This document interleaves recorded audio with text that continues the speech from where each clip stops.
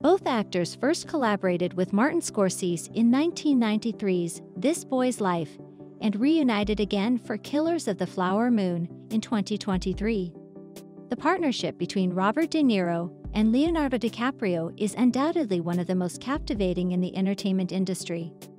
Both actors possess unique charisma and acting ability, making them some of the most respected figures in Hollywood. When they come together, their synergy is undeniable, and they have proven to form a duo worthy of a critically acclaimed film like Killers of the Flower Moon. De Niro's performance in the film earned him a nomination for Best Supporting Actor at the Oscars.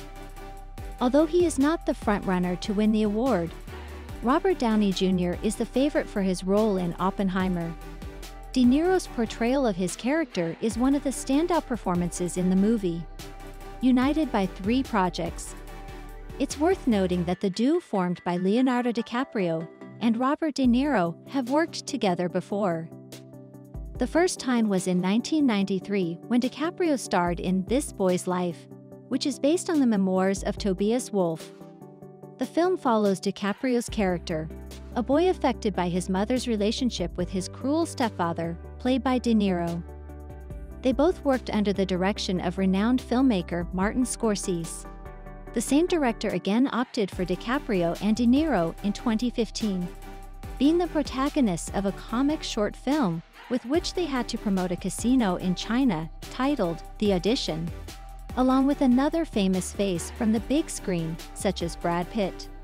They all appear in the production playing fictional versions of themselves as they compete to appear in the director's next film.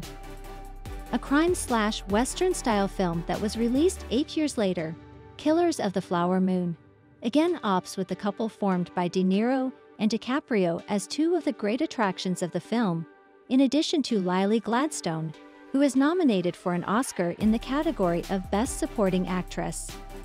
Subscribe to our channel for daily updates and juicy scoops. Always be the first to get news. Please don't forget to like, comment, share, and please subscribe to my YouTube channel, Trend Gossip News. Thank you for watching.